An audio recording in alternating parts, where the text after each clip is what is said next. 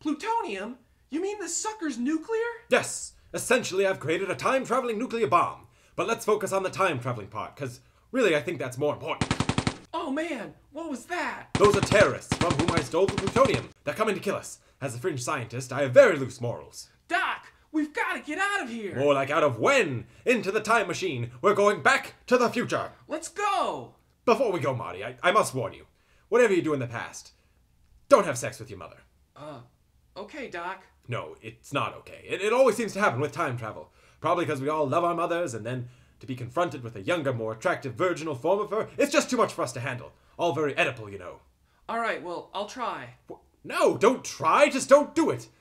Promise me you won't have sex with your mom. I promise not to have sex with my mom. Oh, you're thinking about it, aren't you? No, I'm not. Marty, you're disappearing. You're clearly thinking about boning your mom. Doc, you're disappearing too. Great Scott! Now you got me doing it. All right, Marty. We both have to stop thinking about sex with our moms. But how, Doc? We both need to think about having sex with someone else. Who is the person you least want to have sex with? Biff Tannen. And for me, it's Maya Goldie Wilson.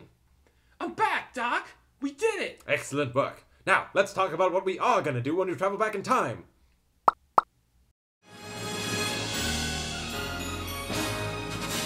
All right, Marty. Now, when you travel back into the future, don't have sex with your kids. Will it mess up the time stream? What? No, it's just wrong. Jesus, man, they're your kids. So what if I take my kids back in time with me? Honestly, I can't believe we're spending time talking about this. Doc, if you ask me, time is the one thing we've got plenty of. Don't end your sentences with prepositions, Marty.